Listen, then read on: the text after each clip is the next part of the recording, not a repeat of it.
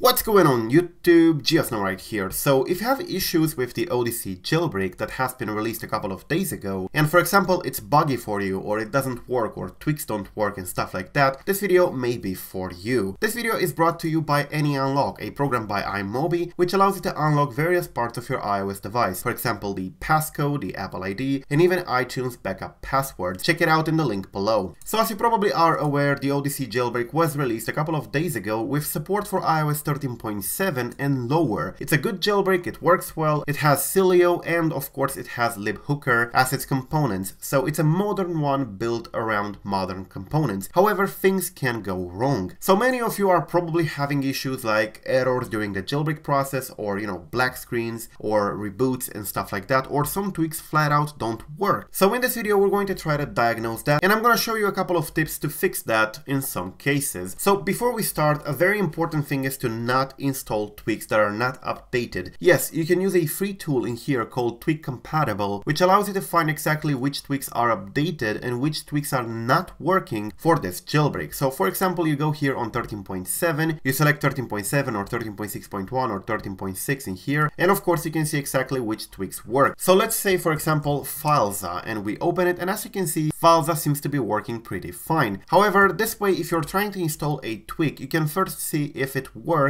or if it's not working. For example, Instagram++ doesn't work, and of course it's probably not going to work on your device and it will cause more problems. However, if you made sure that all the tweaks that you installed on your device are compatible and up to date, I'm going to show you how to reset your Odyssey jailbreak to start from scratch. This is important especially if you updated from an older version, like for example from 13.5 with Uncover or 13 point something with Checkrain and stuff like that. I'm going to show you how to completely remove any trace of other jailbreaks, and hopefully this will help your Odyssey work better. So I'm gonna go now to the device, but before we do that, huge shout out to all the people here on my Discord. Everybody is invited. An invitation is in the description down below. If you want to talk about jailbreaking and stuff like that, or get jailbreak support, or ask me anything, I'm here on the iDevice Central Discord. I'm gonna link it in the description down below. It's the official Discord server for this channel. So yeah, let's go to the device and I'm going to show you how to reset your Odyssey to make it work a little bit better. Alright, so we're here on my device which has the Odyssey jailbreak installed. Now, do not take the drama into consideration. If the jailbreak doesn't work properly for you, or if it has a lot of errors,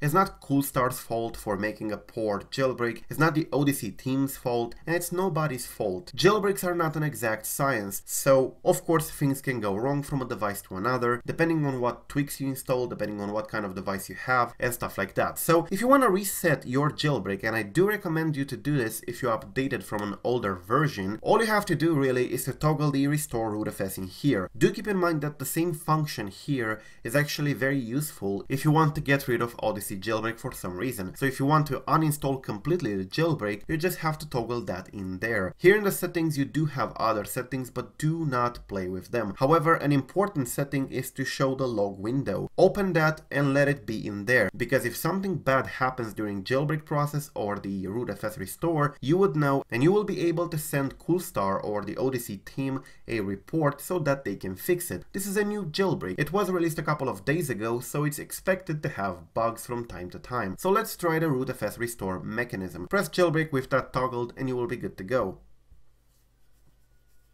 Alright, so the phone has restarted and now the jailbreak has been completely wiped. This means that, as you can see, Cilio has been uninstalled and anything else installed by the jailbreak, including tweaks and stuff like that, have been removed. So at this point you're basically re-jailbreaking from scratch, as if it's the first time you ever touched the Odyssey. So this should actually help improve a little bit the performance. However, if you still have issues with the jailbreak, at this point it's likely either a bad tweak or it's just a bug with the Odyssey that will be fixed in the future. However, do voice your issues with the Odyssey team, because if nobody sends them reports of what bugs are present, they will not be able to fix it. So if you still encounter issues, make some screenshots and definitely send them to the Odyssey team. So yeah, thank you for watching. I am GeoSnow. Till the next time, subscribe to stay updated, and peace.